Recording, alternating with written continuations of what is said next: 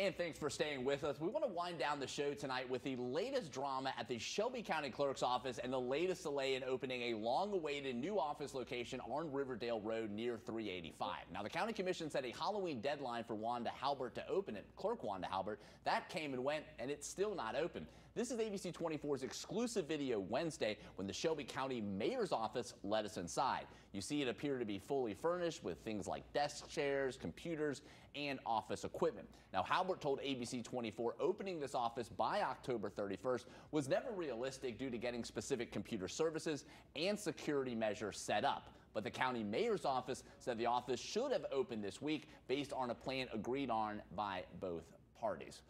Now, Otis, a lot of headlines this year with this office. What do you make of this latest headline, more back and forth within county government? Well, Brad, I think you just nailed it by calling it just more drama and unnecessary drama.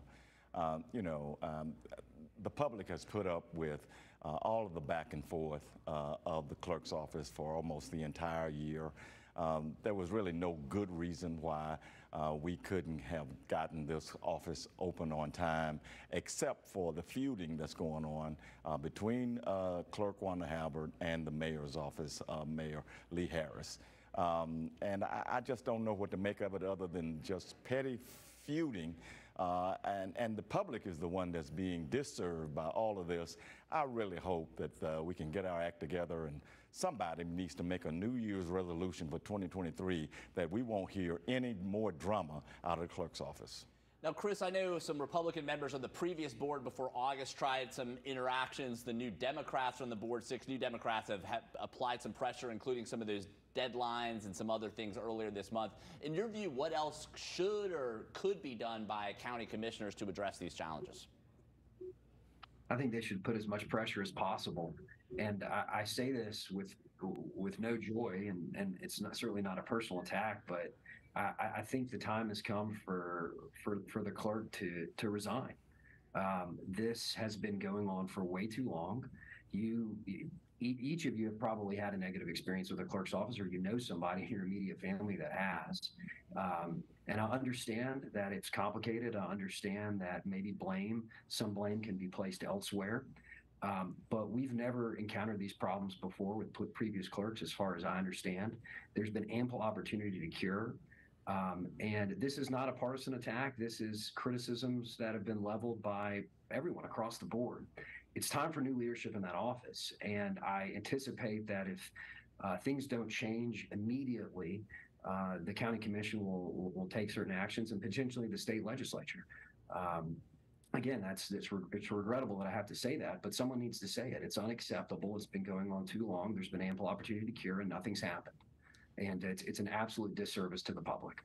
And Tawana, I know you've spoken pretty passionately about this issue on shows earlier this year. What do you make of this latest development? What would you like to see done differently?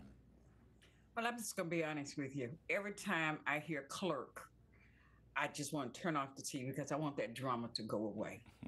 And I think our clerk is having a difficult job communicating, because if there was an unrealistic timeline, she should have presented the county commission with a time management, project management plan that outlines everything that needs to be done and the timeline that could be done.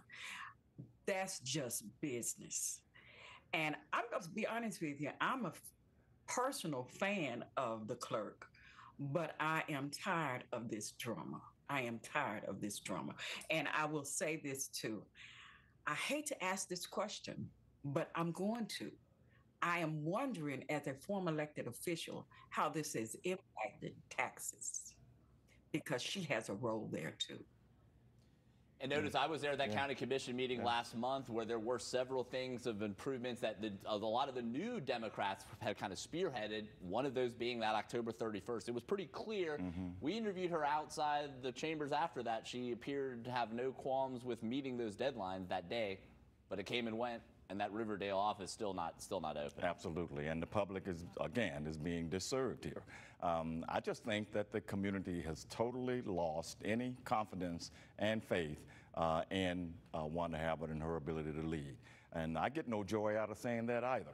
But I agree with Chris that it's time for something, a change to be made. I mean, I got a letter today here at the station from a lady who said that she had to spend such a long time at a clerk's office.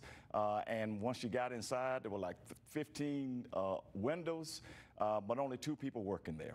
And it was just a terrible situation for her. That's just emblematic of the problems here, and something needs to change.